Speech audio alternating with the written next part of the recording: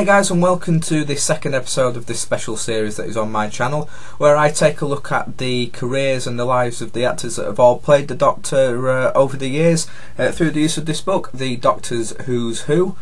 Apologies, it's been such a gap between the first and the second episode. Been a number of things sort of going on out of my control really. But I had a great response to the first video. Much more than what I thought I was going to get, to be honest. And the best thing about it was people that weren't necessarily Doctor Who fans that really enjoyed it and found it very interesting, or even just those that were Doctor Who fans but hadn't really known that much sort of about William Hartnell. Obviously, being the first Doctor, you know, some of the younger generation maybe have not looked that far back to the earlier regenerations of the Doctor. So really glad that so many of you enjoyed it, and the offer is still there for the quiz that I mentioned in that first episode.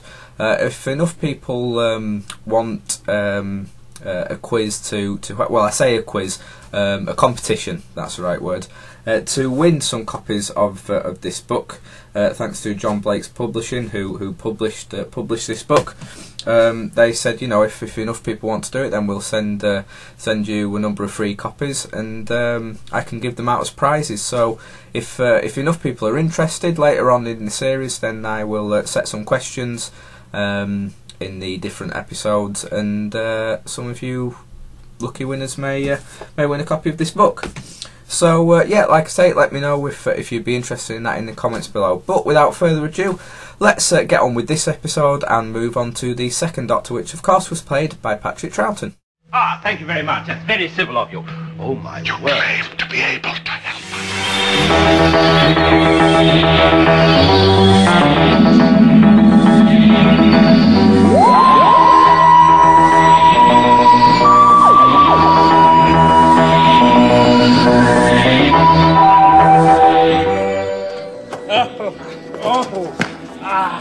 There we are. Oh my word. Well, I think we've done rather well so far, didn't you? More by luck than by judgment, if you ask me.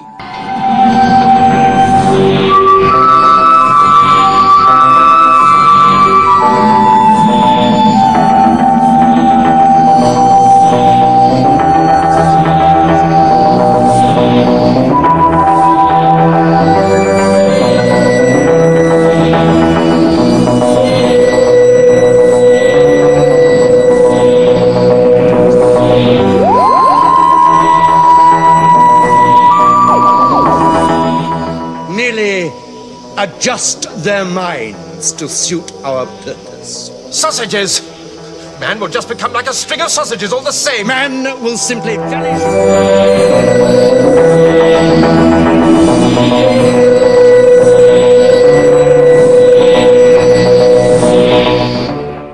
That'll do.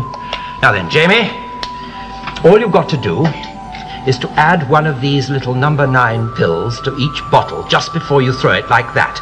But whatever you do, and this is important, you must throw it before 10 seconds have elapsed. Otherwise, you are liable to blow... 8.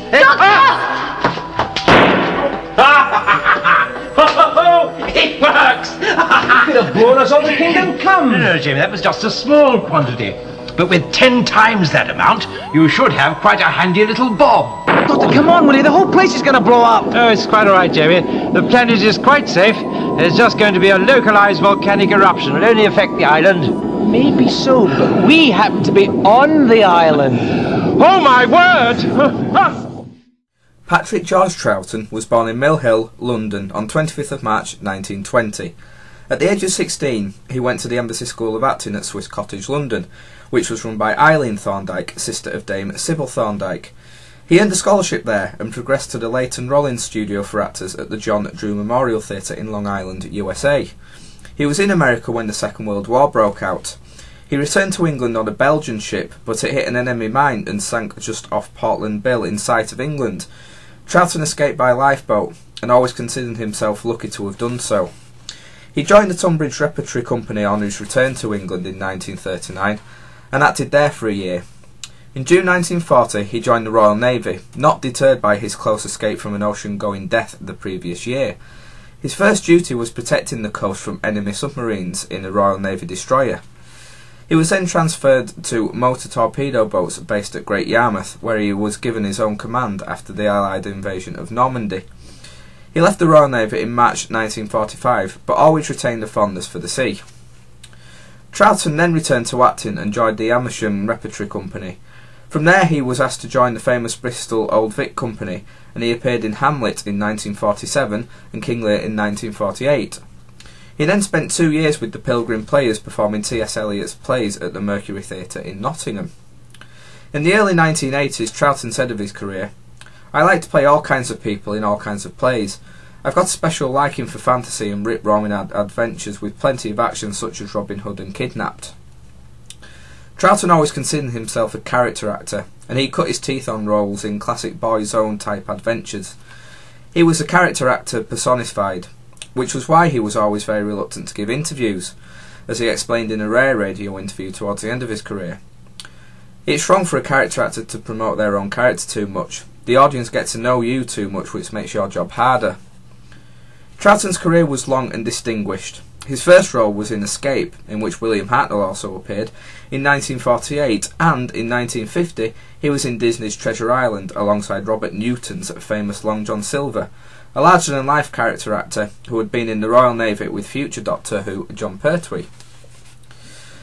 Troughton's first TV appearance was in 1948. It was the early days of TV, he remembered later. About 300,000 TV viewers in London only. I was never relaxed in live TV. He may not have been, but he played many live roles for about 15 years before pre-recording came in. Unfortunately, many of Troughton's early TV performances, along with those by William Hartnell and to a certain degree Jon Pertwee, no longer exist, which makes analysis of the actor's work difficult. But many older people remember Troughton as Robin Hood. The 6-part show was written by Max Kester and was recorded live at the Gaumont British Studios in Lime Grove, London, between 17th of March and 21st of April in 1953. Nowadays, Troughton's grandson Sam appears in the latest BBC interpretation of Robin Hood, alongside Jonas Armstrong and Keith Allen. Some of Troughton's other early roles included Guy Fawkes in Gunpowder Guy, alongside future Doctor Who producer Barry Letts in 1950, and the Scarlet Pimpernel in 1956. These parts were very minor compared to his film work, which in 1955 included the part of James Tyrrell in Laurence Olivier's iconic Richard III. Although his wasn't a major part in the film, it was memorable, being summoned by King Richard and told to murder the princes in the tower in a very tight two-shot, before providing a very strong voiceover during the murder scene itself. Troughton was clearly up to the job, with so much experience behind him in such a short space of time. In fact, he truly had an additional sinister edge to the film by doing the King's dirty work against his own free will. This wasn't the first time Troughton had played alongside Olivier, having appeared in Hamlet in 1948, which followed his own TV version the previous year. In 1962-63, Troughton played Daniel Quilp in the BBC's epic interpretation of Dickens's The Old Curiosity Shop, something he mentioned as a career highlight in 1983. "I did a lot of Dickens. The dwarf Quilp in The Old Curiosity Shop was a big success and a part I look back on with great love and excitement." Diversity was the watchword of Troughton's career, and next he played the blind man Phineas in the film classic Jason and the Argonauts. Several years later, in 1966, Troughton was making a film in Ireland called The Viking Queen, when he was asked if he would like to become the second Doctor. At first he didn't want to do it, feeling that it wasn't the right type of part for him.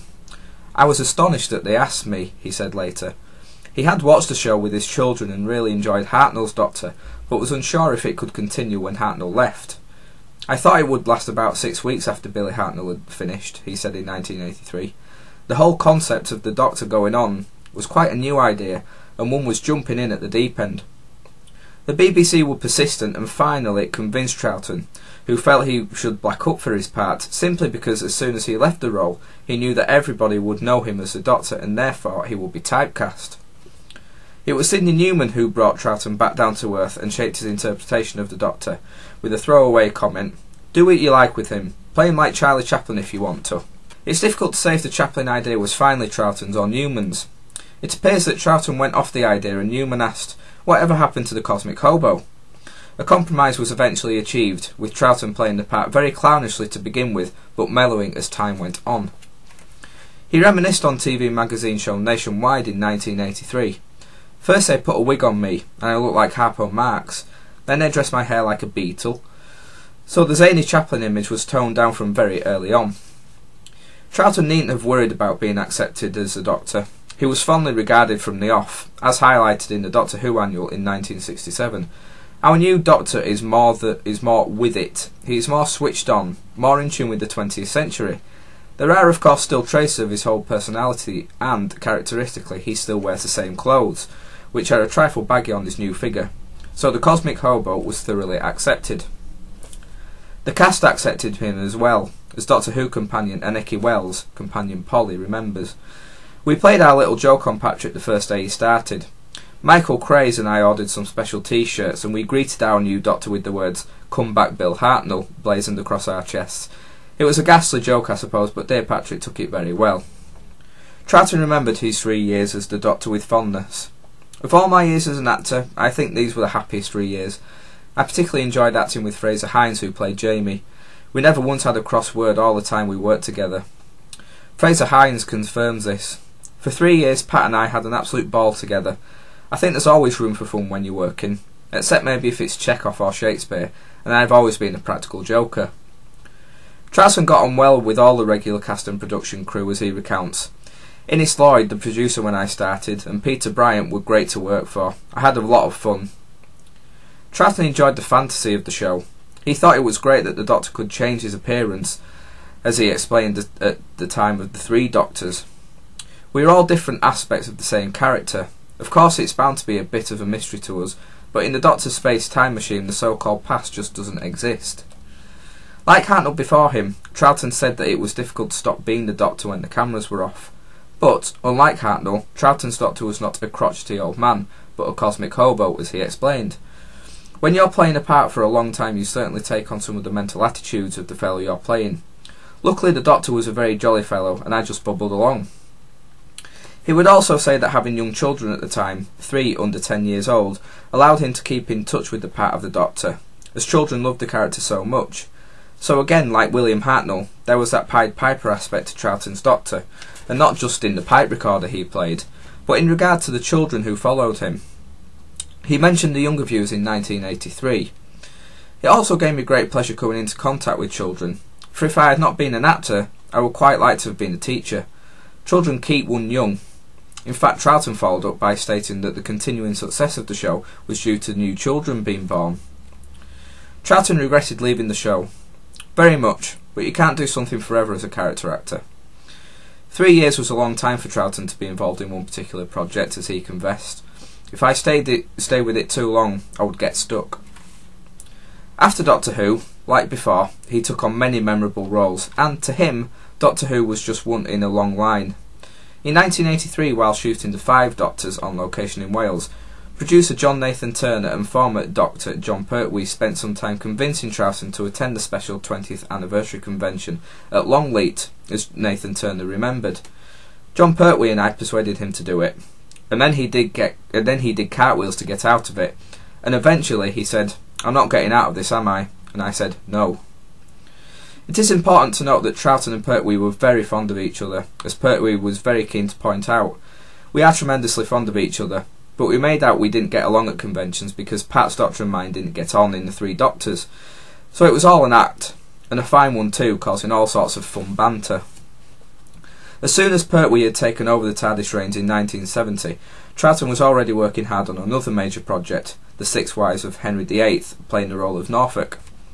This re-established him in the serious character roles, although he would continue to enjoy other genre roles in horror and fantasy, such as Father Brennan, the tortured priest in The Omen in 1976. Billy Whitelaw was terrifying in the movie and proved that the most evil person was the one who looked normal. But Troughton didn't look that normal in the movie. He had to play a desperate priest, a man with terminal cancer who papered the walls of his home with pages of the Bible and was desperate to tell Peck and Remick the truth about their son Damien. His thick Irish accent, his deathly pale features, his inner frustration and desperation to be heard, his inner turmoil, make Troughton's role a truly memorable one in the film, and his death scene is one of the most iconic in horror movie history. Couple that with a haunting score by the legendary Jerry Goldsmith, and you have cinema history that is impossible to remake with any credit.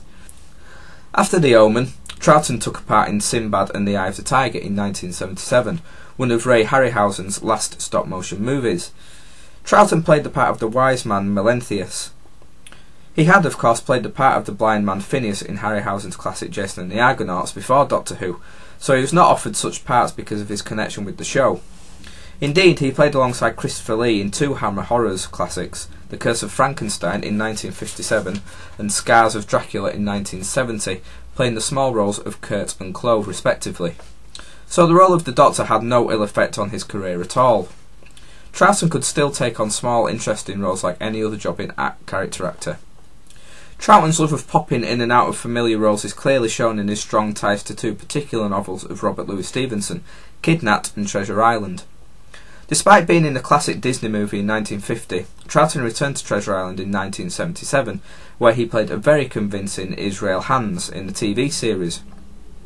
His portrayal of the infamous swashbuckler Alan Breck in 1952 and 1956 in TV versions of Kidnapped were mentioned as career highlights by Troughton shortly before his death in the 1980s. There were some stories Troughton revisited throughout his career, Robin Hood being another one, and, of course, Doctor Who, which he returned to 3 times. Troughton enjoyed dabbling. He even dabbled in the soaps, taking a role in the longest-running one of the lot, Coronation Street, playing the part of George Barton in 1974. So his character actor status was fully appreciated by all sorts of casting directors, not just those associated with action and fantasy. Troughton, who was an accomplished character actor, and Doctor Who did not tarnish that in any way.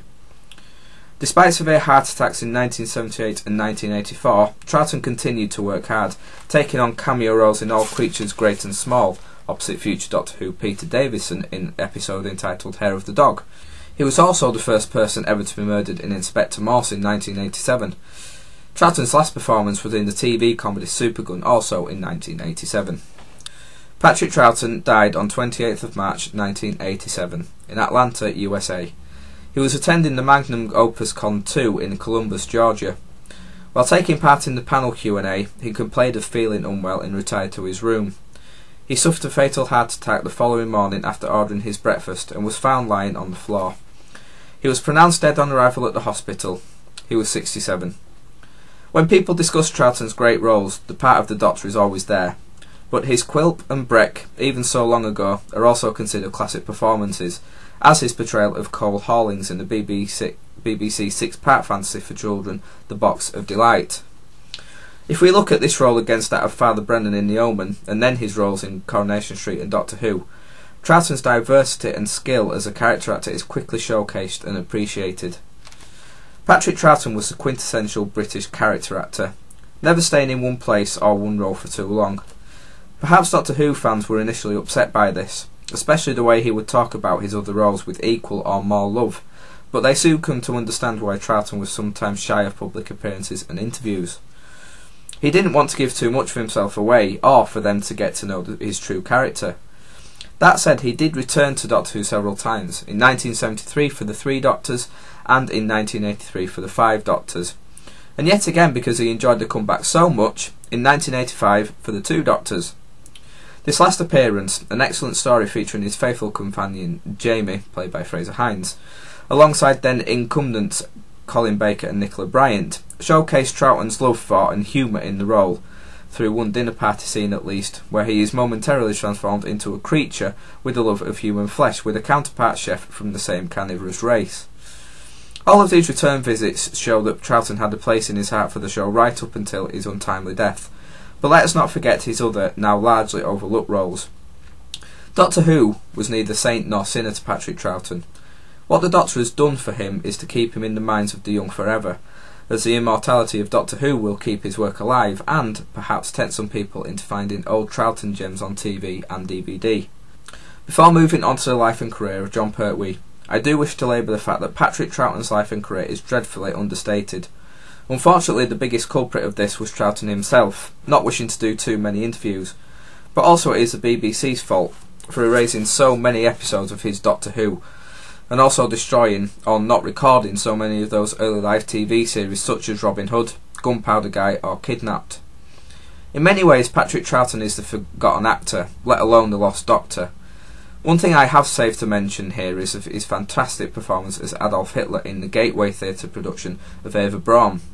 This was in 1950, when feelings about the Nazis still ran high, but he did it, and he did it well. Patrick Troughton isn't quite overlooked nowadays. He has a legacy through his family. His daughter's son is now Harry Potter's nemesis Dudley Dursley, Harry Melling. His son, David Troughton, apart from being an accomplished Shakespearean actor, appeared in Doctor Who during his father's time in stories The Enemy of the World and The War Games, also playing a more substantial role as the dashing King Peladon opposite John Pertwee's Doctor in The Curse of the Peladon, and Professor Hobbs in David Tennant's excellent story Midnight. David Troughton's brother Michael is an actor and teacher, most notable for playing opposite Rick Mayall in The New Statesman as Sir Piers Fletcher Dervish. The Patrick Troughton Theatre opened at Mill Hill School in 2007 to celebrate one of its most accomplished former actor students, and, along with his family and many Doctor Who fans around the world, Troughton's legacy is somewhat secured. That and, of course, the latest Doctor Who, Matt Smith, singling him out as a huge influence on his own interpretation of the Doctor. So there we have it, Patrick Troughton there, the second Doctor. I first saw Troughton in The Five Doctors. It was The Five Doctors were probably one of the first Doctor Who episodes I actually ever saw when I was a youngster, and I loved him right from the very start. I mean, I watched that when I was very young, you know, before 10 years of age, maybe 8 or 9, and straight away I fell in love with his character of the Doctor, you know, his portrayal of the Doctor. I loved his humour, I loved how serious he could be, and I also loved his sort of physical performance as well, and just the way he sort of interacted with the other characters. Obviously, as was mentioned in the book there, that kind of frosty tension between him and John Pertwee's Doctor, you know, the way he interacted with Lethbridge Stewart, and just with all the other characters, how he was such a kind of graceful kind of Doctor, a very gentle Doctor, you know, especially with the ladies. And you know, like I say, from a very young age, you know, I really got into his Doctor really. But as he sort of mentioned in that book there, it's such a shame because so many of his, along with William Hartnell's Doctor, so many of those episodes, you know, have not been seen by so many people, myself included. You know, so many of them have been lost. I know quite a few of them have been found recently, but I think there's something like over 100 episodes that are still missing, which is such a great shame because it limits the amount that, you know, I've been able to watch, you know, Patrick Troughton's Doctor. So it wasn't really until a few years ago really that I got to see him, you know, during his spell as the Doctor, and again, you know, straight away I just really loved it and loved his portrayal of the Doctor. And most recently, the most recent one I saw was Tomb of the Cybermen, which was shown around the time of the 50th anniversary. And you know, when you look back at that era of Doctor Who, you know, there's so many kind of corny sort of storylines, and it's all a bit cheesy. You know, there's a lot of overacting, you know, from some of the people that are in it. One companion in particular, but his character and Jamie's relationship is just so spot on. You know, it's a typical sort of Doctor and companion relationship, and you can see how well they really got on in real life as well. But like I say, you know, along with the cheesy scripts and the overacting of the other actors, you know, he really just stand out there as you know, as the Doctor. You know, sometimes for me, from what I've seen in William Hartnell's episodes, he kind of stood back a bit, and you know, the other characters kind of got involved, but there was no doubt with Troughton's Doctor that he was the main man there. You know, he was the one getting involved, working out what was going on and everything. I just like to say his humour, you know, that cosmic hobo interpretation of it, and you know, the slightly clownish performances that he gave were just fantastic. And like I say, it was, you know, it was probably such a tough decision for him to go into a role that could have gone either way, you know, taking over from someone like William Hartnell, or Billy Hartnell as you like to call him, you know, that had gone down so well with Doctor Who fans. You know, it really could have gone so wrong, you know, going from him into another role. But he did it perfectly, you know. Fantastic casting from the guys, and fantastic acting from Patrick Troughton. And I mean, away from Doctor Who, I mean, the amount of, you know, films and big roles that he had there, you know. Patrick Troughton wasn't just, you know, Doctor Who. He was a fantastic actor, and like it says so many times there, a fantastic character actor. And you can see from the few interviews that are there out there on YouTube that he gave, he never really gives himself away, apart from sort of one, which was towards the end of his life. It is out there on YouTube if you want to have a look. And you can see he's a very gentle kind of guy. You know, in a lot of interviews, especially sort of revolved around the Doctor or with other actors of the Doctor, you know, he keeps sort of playing up and everything, and you know, it's not kind of the real guy coming across. But there are some pretty, you know, nice interviews out there with Patrick Troughton, and you know, for me personally, he really is up there as one of my favourite Doctors. Again, as it says in the book, he can sometimes be very understated. Again, just because of the loss of episodes and the lack of ones that people have seen, and sometimes a forgotten Doctor. But for me, I think he was fantastic, and one of the top Doctors. And it's such a great testament to him that, you know, obviously Matt Smith recently kind of based his Doctor on his, as it was just kind of mentioned at the end of the book there. You know, Matt Smith has always said that it was his favourite Doctor, and you can see the similarities between the two. Awfully sorry about this. Do excuse me for a moment. You've had this place redecorated, haven't you? Don't like it. Oh, you've redecorated? I don't like it. You know, the kind of clowning about, the body movements, the use of the hands especially. So you can see that, you know, in the younger generation and the new generation of Doctor Who, the fact that Patrick Troughton is clearly still there, and still there in the character of the Doctor. And that's really great to see, and really brilliant to see. So there we have it, guys. That's Patrick Troughton there, the second Doctor, a fantastic Doctor in my opinion. But I want to know your thoughts. Those of you, you know, probably of the older generation, what your thoughts were on Patrick Troughton.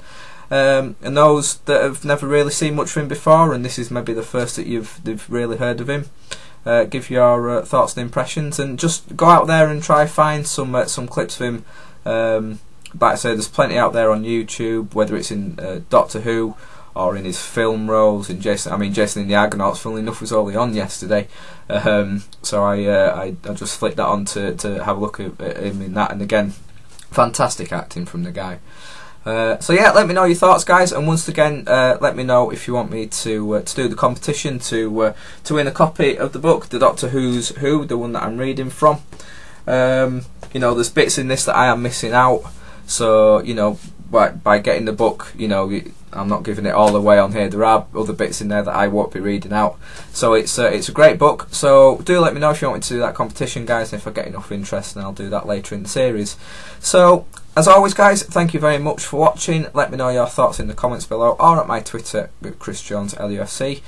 Thank you for watching, and I will see you next time, where we will be looking at the career and life of Jon Pertwee, the third Doctor. Thank you very much.